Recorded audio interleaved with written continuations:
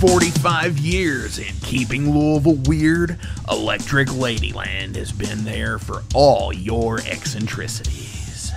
While they do offer the best smoking supplies out on the market today, there's a whole lot more to check out. From ashtrays and blacklight posters, to records, incense and burners, and items to stock your metaphysical supply. They're open from 10 to 10, 7 days a week, located at 2325 Bardstown Road in Louisville, Kentucky, and at electricladyland420.com.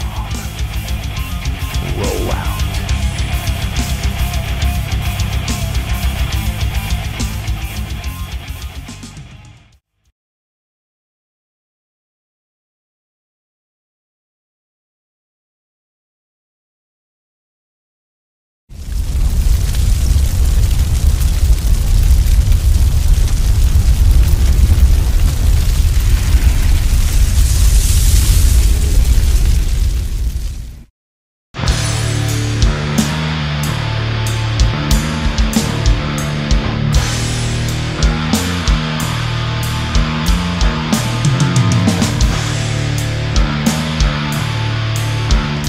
Hey, what's up? This is Aaron Ossont on the latest edition of Unsleeved on the Flamekeeper network. And for this edition, I got a real cool package from a gothic doom metal band from Michigan called Ladyland and the Devil.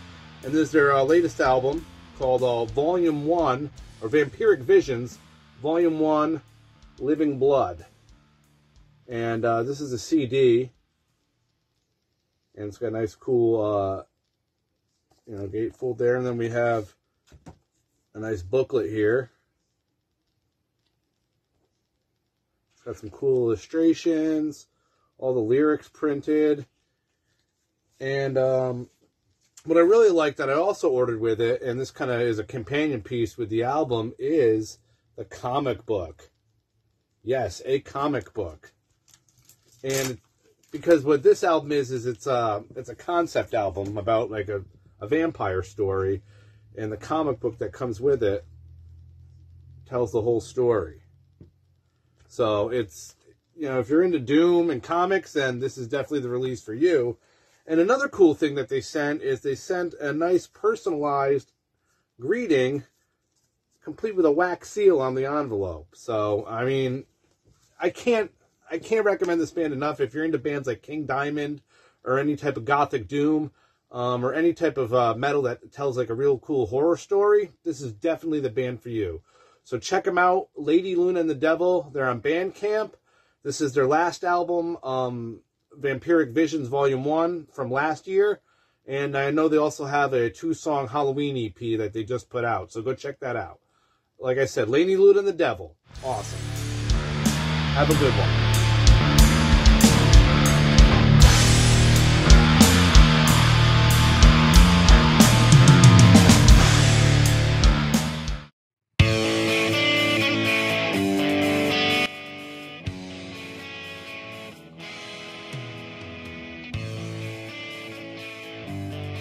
Maxwell's House of Music in Jeffersonville, Indiana is the premier 12,500 square foot music superstore that has served both the southern Indiana and Louisville, Kentucky metro area for over 4 decades.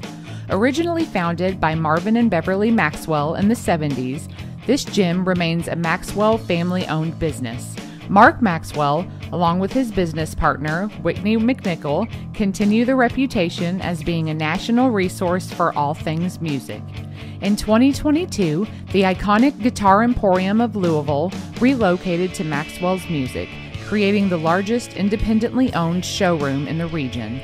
The retail offerings at Maxwell's Music includes a huge selection of guitars, basses, amplifiers, effects pedals, modeling amps, keyboards, drums, banjos, mandolins, ukuleles, sound systems, stage lighting equipment, and accessories.